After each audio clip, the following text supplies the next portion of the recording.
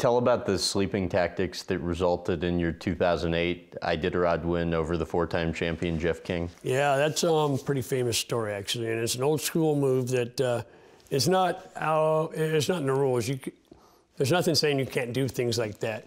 What it was basically is him toying with me for several days, having the faster team. I was in the front, and he was just trailing me, and we got to a place called Koyuk. I took off all my gear and I stuck it in front of the Toyo stove. He fell asleep with his feet on my boots. So then when I took my boots, he would wake up. And I started thinking, that's smooth, you know? Good move. Now I've got 48 miles to come up my own move. And that's all I did.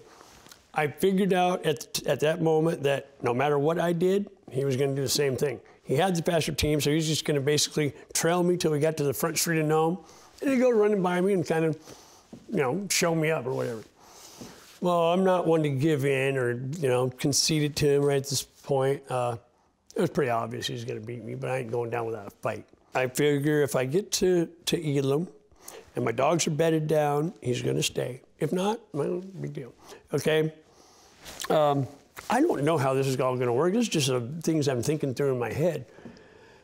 If I hurry up and get my cooker going and make it look like I'm staying there for a while, he's going to do the same. So I did exactly that.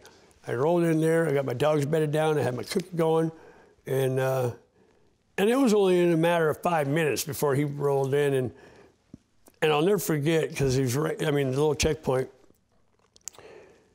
The checker says, "Are you staying or going?" And he said, "Only if he's going." Are you staying? And he kind of turned and looked, he's like, "Yep, I'm staying." So I figured, I'm going to go in, I'm going to get all of my stuff off, like I'm staying for a while. He comes in, and he's still got all his stuff on. Again, I drink about that third cup of coffee. And he lays over by the front door. And now this door it's needed oil for about 40 years now. It's right by the front, it's right where you have to go by. Cold air rushes in, and he was laying right there with all of his stuff on. Okay, I'm gonna go back and lay down, I tell people. So I went and laid down. He went and laid down over here. And about the time my head hit the little pillow, I could hear him snoring. I just gave it a few seconds, and I got up, and I started walking and grabbed my suit, and the race, or the checkpoint guy says, "What are you doing?"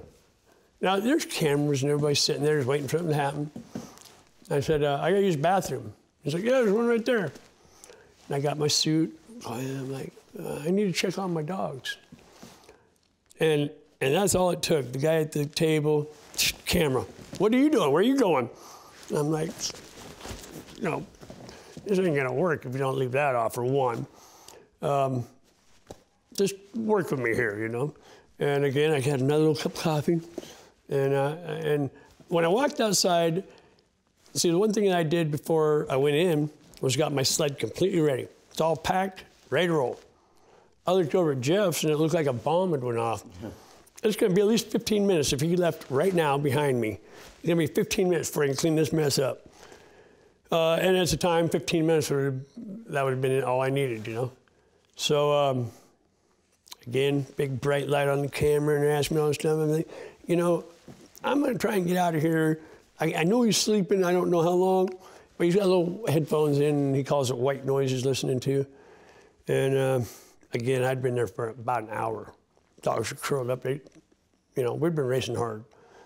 I'm like, "Guys, let's go." And then they all stood up, and they kind of, "Oh, Dad, what are you doing?" You know, we got around the corner there a little bit, and off in the darkness we went. And for over an hour, I literally rode backwards on my sled. We get to White Mountain, and he was 53 minutes behind me. I don't know at this point. I mean, you know, if I can pull it out, but everybody's talking about it up and down trail, you know. He was not impressed. He was not happy. He was not friendly about it. And he still gets asked about it today, and it's pretty embarrassing for him. But my personal opinion is, even if we had left White Mountain exactly the same time together, I would have still beat him. I ended up gaining 20 minutes on him on the last leg.